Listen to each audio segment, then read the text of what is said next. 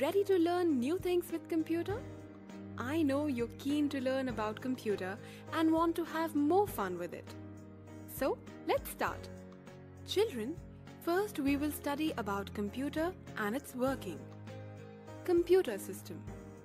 As you all know that computer is an electronic machine that works under the instructions given by you. But can you define the computer according to its working? Definition of computer.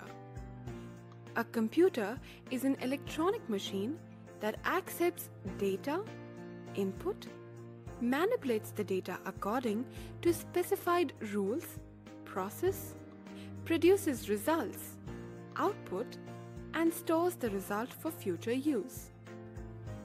Do you know? The parts of computer we touch and feel are called hardware. According to definition, we can say that computer performs 4 major functions. 1. Accepts data or instructions by way of input. 2. Stores data. 3.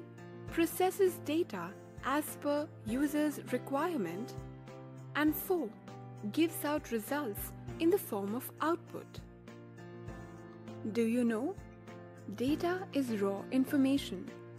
Computer processes the data to convert it into information. Information is organized, meaningful, and useful. The above process can be explained as under. 1. The data we enter through different input devices like keyboard, mouse, scanner, etc. called input is accepted by the computer. 2.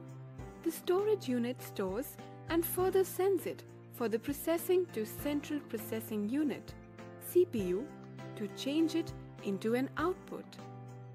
3.